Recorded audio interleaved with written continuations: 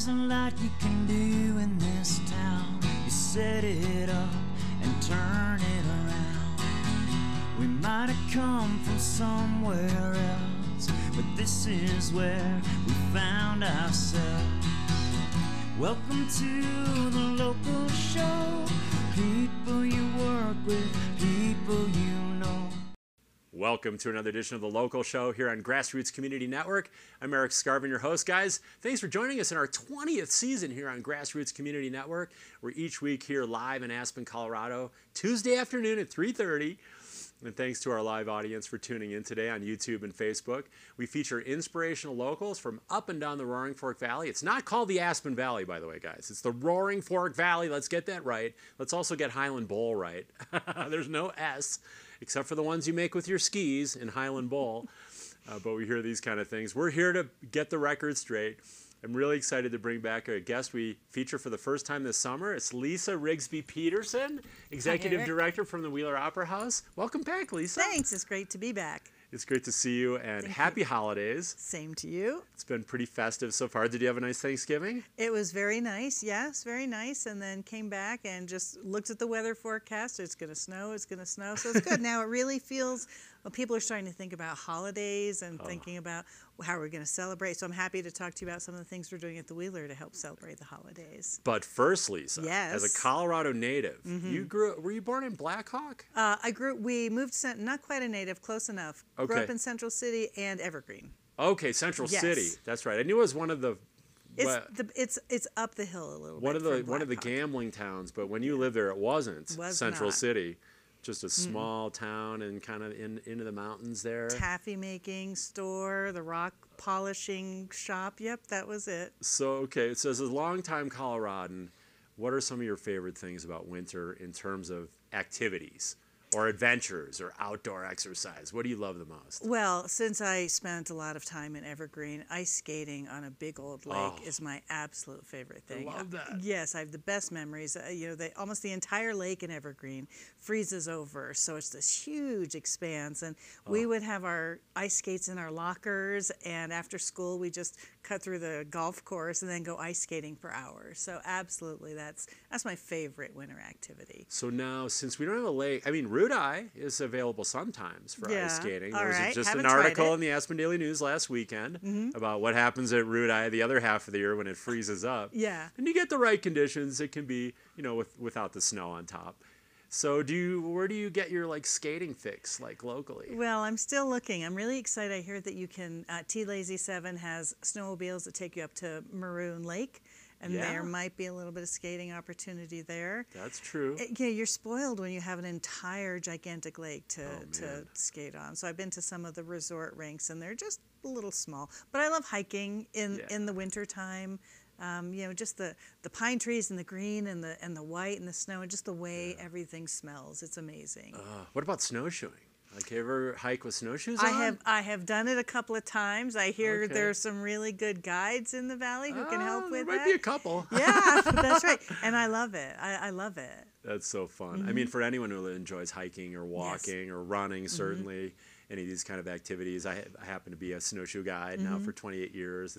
It's so fun because it's and now in the new technology, our snowshoes from Crescent Moon are actually EVA foam. It'd be kind of like the thick, underside of your running shoe. Wow. And so you're walking on foam on powder, on Aspen champagne powder. It's like walking on a cloud, no cliche or pun. It's just such a wonderful feeling.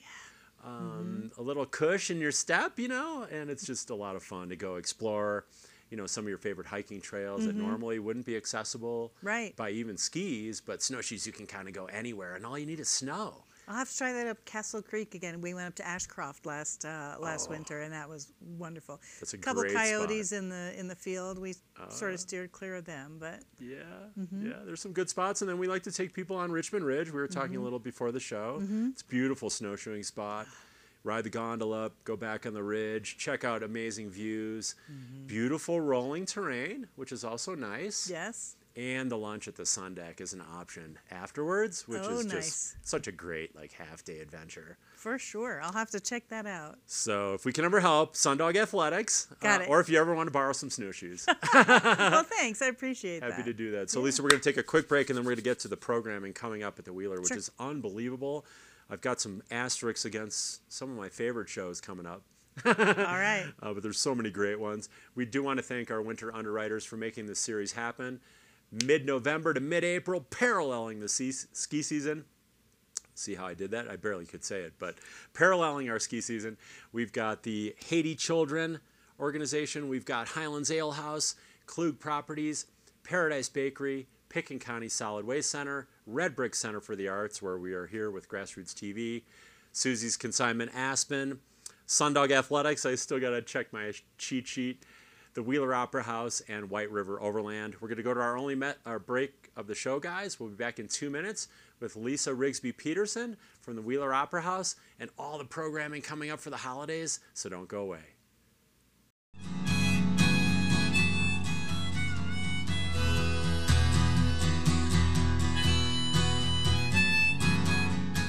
At the Wheeler Opera House, we set the stage for connections that create memories for our audiences, artists, and greater Aspen community.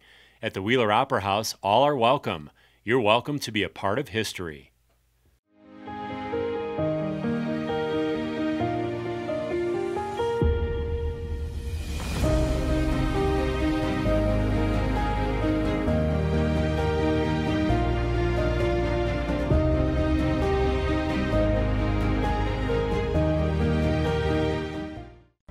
I'm so passionate about this community. I absolutely love living here and raising my family here.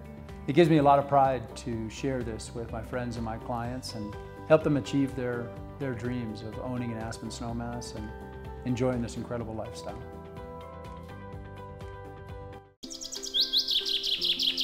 Want to live like a local?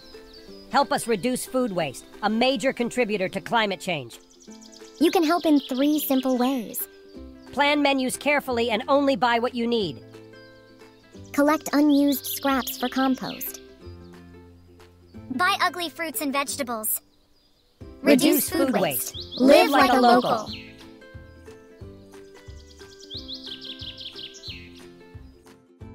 Red Brick Center for the Arts is Aspen's hub for creative activity, offering youth and adult art classes, gallery exhibitions, artist studios, and nonprofits.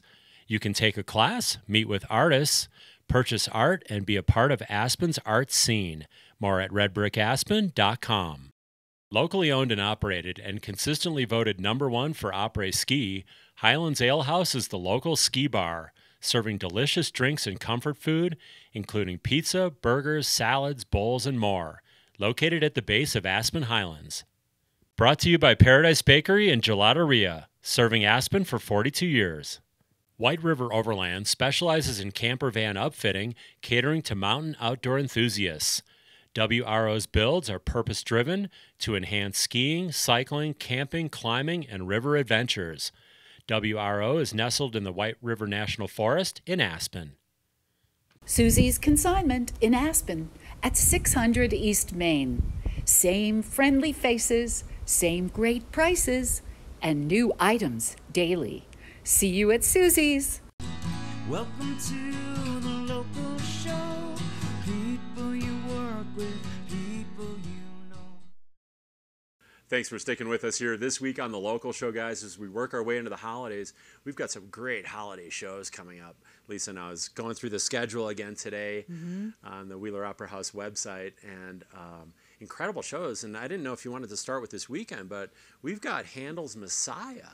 That's right. 47th production of Handel's Messiah? The Aspen Choral Society. That's right. I mean, what better way to celebrate Christmas than with the Messiah? It's really exciting. They sound lovely. It's just a beautiful celebration, I think, to really kick off the holiday season, and that's Friday. December 8th. Friday, December 8th. Sunday, December 10th, we have a free family screening of the Polar Express. I saw of that the too. film, and our friends at Paradise Bakery are. It's a collaboration with Aspen Film. It's a free family film that we do every year. Paradise Bakery will have cocoa and cookies for our families. Love it. And then we really hit the gas pedal after that. Well, in that show, too, you can bring a toy or food, That's right. right? That's right. Yeah, we encourage people to think about people who may not have as much as they do. Bring food for a canned food or dry food for a food drive, a toy for a child who might really appreciate it. Right, so there's free admission, but it would be great, like suggested to bring something like that, like a toy or food to help someone out in need. Right. Okay, I wanted to make sure to get that in because I Yes, thought that thank was you. such a neat component Yeah, thank you. of that show. And then we're kind of moving on to, it looks like December 16th with Mark O'Connor's An Appalachian Christmas, which we touched on this summer. That's going to be an amazing show. Yeah. Can you tell us a little more about that one? Yeah, of course. It's Mark O'Connor and his wife Maggie, both Grammy Award-winning musicians. You know, Mark O'Connor is a world-class fiddler, so it's a little bit of bluegrass, a little bit of mountain music, and there are traditional Christmas songs that you'll hear, and also he has original compositions. And I think we have the shades in the Wheeler up now before the show, so you can see outside. You can see the beautiful holiday lights that are up, and I think to be able to walk into the Wheeler, see those. They come down so that we can focus on the show when it starts, and then to have Mark and Maggie just making their magic, their fiddle magic on stage, and just it's again a beautiful way, I think, to get into the holiday season. Right, they're both Grammy Award winners, so this is some serious talent coming in. Absolutely, like lining up all these shows. Yes. So that's going to get us going there That's Saturday. with the fiddles. That's Saturday. That's right, the 16th. And then we've got Alan Harris and a Nat King Cole Christmas, which is also just kind of a classic, Christmas kind of a performance. Yeah. Can you tell us a little bit more about that one? Of course. So Alan Harris is a world-class jazz singer based in New York. He has visited Aspen frequently, and he has a Nat King Cole Christmas jazzy celebration. So it will be Alan and his trio, and then he has a couple of special guests. So Gloria Rubin, who many people know from ER, is an actress. Right. She left ER to go tour with Tina Turner as a backup singer. Wow. So she's very talented. Jeez. And then also joining him is a man named Jumane Smith, who is kind of like Louis Armstrong. That's my closest comparison. He's a trumpeter. He sings. He's got great charisma. And Alan is one of the smoothest jazz voices I've heard. So to hear him sing Christmas songs, and then we get a little action on the trumpet and the jazz trio going, it's going to be another great night. You could do two things in one weekend. You can have the quiet Appalachian Christmas, and the next night you can come do the jazzy Nat King Cole Christmas. Wow, I love it. Yeah, I like how you hit the variety. So there's really something for everyone. And speaking of which, the Changemakers Speaker Series, December 21st, I had that one asterisk because that's the adventure that I'm looking for, which is The Helmsman. Yes. With award-winning photographer Andy Mann. That sounds like a great night. So Andy Mann is a National Geographic photographer, videographer, and speaker, and he's actually based in Boulder. Nice. He toured with a show called From Summit to Sea. He does adventure filming at the top of the highest mountains, and then he'll go sort of romp with the polar bears. And this is a really, Aspen's the first audience, I think, to see this particular show, because not only does he do all of those things, he's a musician, and he's put together a small ensemble that's kind of indie folk music, and so the whole evening is going to be great music and great musicianship, and these images that he's captured all over the world in his stories. It's called the Tale of the Seven Seas. So that's going to be really, I think, for people who love adventure and love sort of seeing what people can do, this is going to be a great night. God, what an interesting combination. Because you not only have the imagery, the video, the images, but the live music with it. That's going to be a really awesome show. Yes, yes. I got to make my way in for that All show right. somehow. We'll hold a seat for you. We'll have one for you. Good thing I know people higher up. And then, of course, Dance Aspen, who we featured, in our summer series, has their snowy soiree coming up on the 23rd. 2 shows on December 23rd. 2 shows which are already sold out. Okay, all right. So we commissioned Dance Aspen. I said, we'd love for there to be something for children and families. Can you put together a small Christmas show? So for those of you who have tickets, congratulations. Wow. And it's going to be 30 minutes of holiday-themed dance in the way that only Dance Aspen dancers can dance. And then again, more cocoa and cookies. We can't get enough of that Paradise Bakery, so more cocoa and cookies and photographs with the dancers by our beautiful holiday tree that's in the bar lobby. So that's right. Wow. So that's the 23rd. We are taking a little break on Christmas Eve and Christmas Day, but then, hold on to your hats. on the 27th, the Legends of Colorado, especially Red Rocks, Big Head Todd and the Monsters. Are you kidding me? Big Head Todd and the Monsters in our Epic 500-seat theater. Great thanks to Belly Up, who's a partner with us and co-presenting Big Head Todd and another show in the Christmas week. But before Big Head Todd, the day after Christmas, we have Becky Robinson, who is one of Aspen's favorite comedians. She was last year with Pete Lee during Laugh Fest this last February, and she loves Aspen as much as Aspen loves her. We have virtually sold out the first show, so we've added a late show. So if you've had enough of the being nice to your family around the holiday table and you're just ready to let loose and laugh, come see Becky Robinson on the 26th. I don't know how I missed that. She's in my notes. So that's the She Gone tour. She Gone. And entitled That's right. Housewife is one of her characters. That's right. On the website, there's a fun little video clip of her doing her thing, and she is hilarious. Absolutely. That's going to be a super fun night. Right. And then just pace yourself, because then you can come back the next night to see Big Head Todd. That's right. Right. That's right. Wow, those are 2 monster shows right there. So Becky Robinson and the comedy on the 26th, Big Head Todd and the Monsters on the 27th. And then from Stray Cats, fresh off their 40th anniversary tour, you've got the founder, Lee Rocker from Stray Cats, coming in on December 28th. Can you tell us a little bit about that show? So yes, Lee is the upright bass, the slap bassist, right? And you're gonna hear a lot of rockabilly. But what a lot of people probably don't know about Lee is that he toured with some of the leading artists in rock and roll before he began with Stray Cats. So there's going to be some video footage of the artists and stories about his life as a musician on the road, and then we'll just hit that rockabilly, and he'll be hitting that upright bass. It seems like a lot of artists, this is just an aside, but take advantage of the intimate nature of the Wheeler to maybe do something a little different. Maybe share a little bit more. I mean, do you find that to be true? Like maybe it's just a more intimate, personal kind of an experience for the artists as well? It is. I mean, I've seen many times artists walk out because we bring them up back of house, and then they step onto the stage and they see this gorgeous sort of jewel box of a theater. And it's so intimate that all of a sudden, if you're in an arena, which Big Head Todd or Lee Rocker or, any of these artists are playing to thousands of people at a time, and all of a sudden, it doesn't even feel like we can fit 500 people in the Wheeler. It feels like, there's just a few hundred here.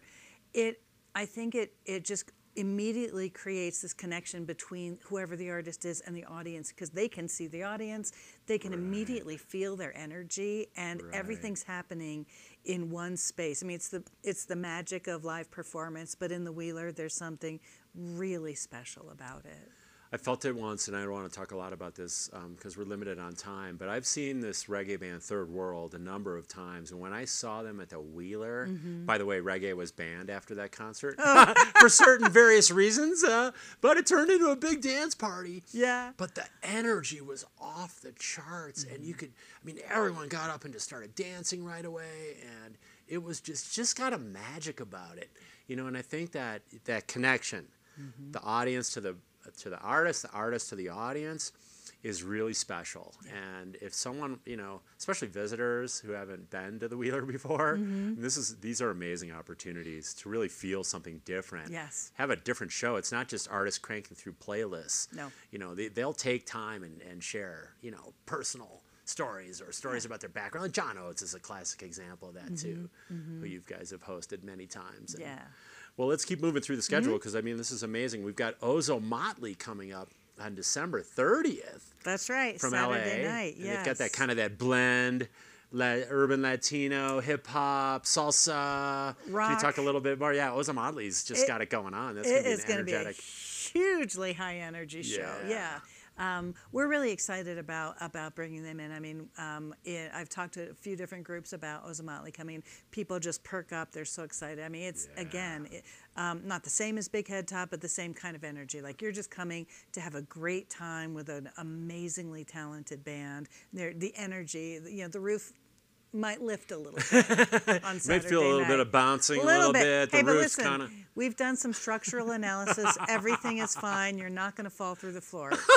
You'll feel it's safe. Yeah, every time the Wheeler's renovated, I'm sure you go through the structural aspects. That's you know, to make sure That's that right. it's a solid building. Yes. That can handle these bigger energy shows. That's right. She was built well in 1889, and she's still going strong. Unbelievable. And then those have seen the Carbonaro Effect on TV, which I love that show. Really a great show. On New Year's Eve, Carbonaro, the magician, Right. is coming with his show called Lies on Stage. Not live on stage, lies on stage. Lies on stage.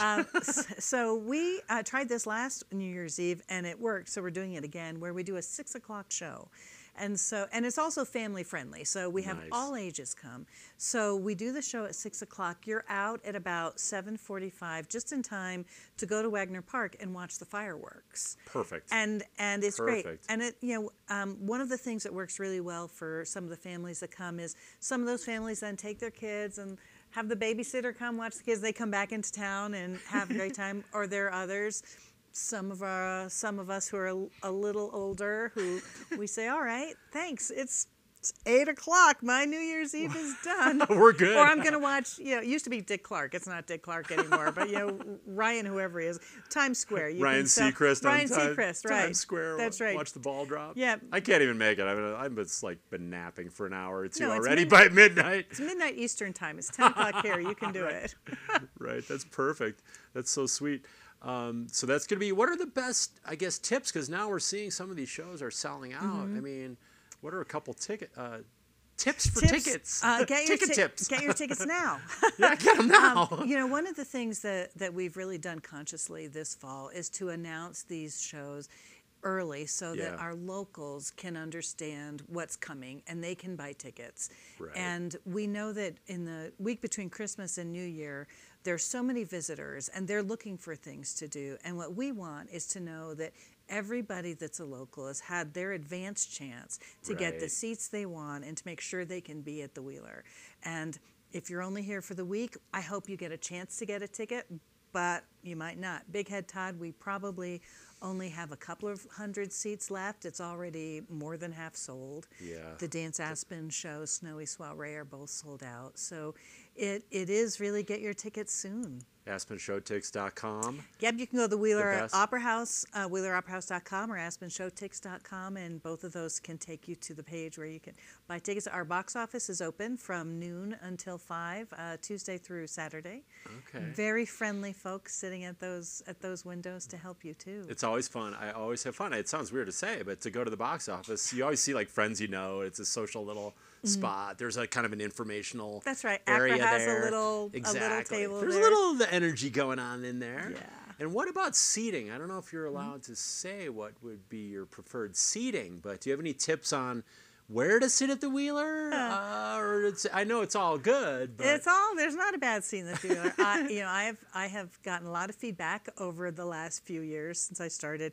People love sitting in the balcony at the front of the balcony because it gives them kind of that bird's eye view. And again, the balcony is not that far from the stage. So lots of people like to sit in the balcony near the front. Yeah. I think that because it's so small, I don't even know how far the furthest seat is from the stage. 50 feet? It's not that far. But yeah, the balconies usually happen. We open the balcony after we've sold about 250 seats on the floor. We always want it to feel intimate for the people who are there, so we wait for that threshold. So sometimes the balcony doesn't open until after other seats have been sold. I love it up there in the balcony. Now, this is a question from my mom. She's no longer with us, but she taught us early on, we sneak in our popcorn to the movies. Don't do that. Don't do that at the Wheeler.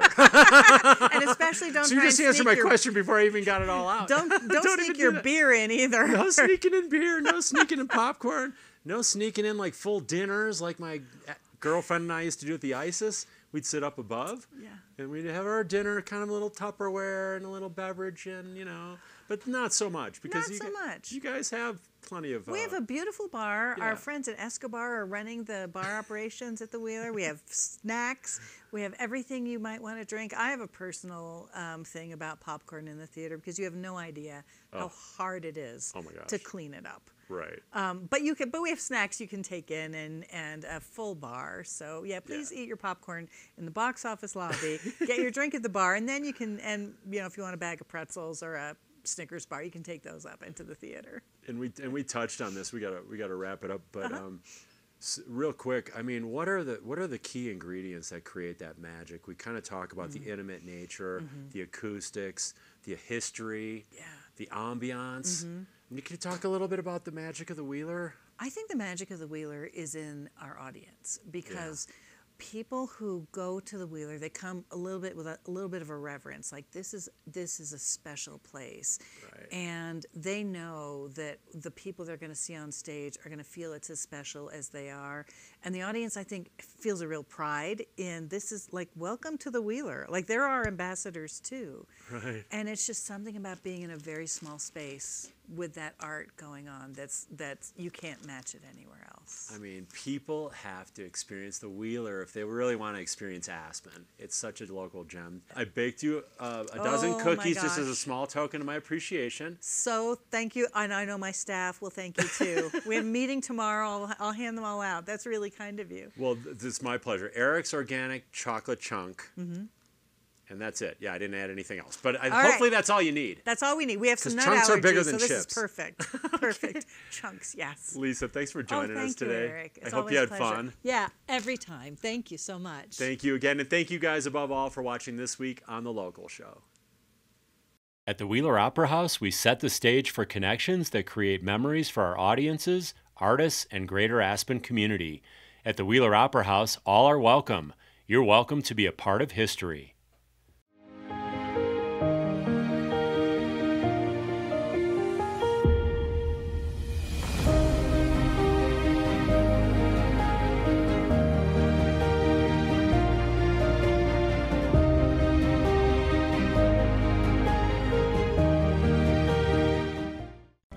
I'm so passionate about this community. I absolutely love living here and raising my family here. It gives me a lot of pride to share this with my friends and my clients and help them achieve their dreams of owning an Aspen snowmass and enjoying this incredible lifestyle. Join the string beans in helping reduce food waste in our community. Plan menus carefully and only buy what you need. Collect unused scraps for compost. Ask for smaller portions in restaurants. Take home leftovers to eat later. Donate unopened food to our food bank. Let's work in concert to reduce food waste. Sundog Athletics, Aspen's adventure sports school and snowshoeing specialists since 1996. Welcome to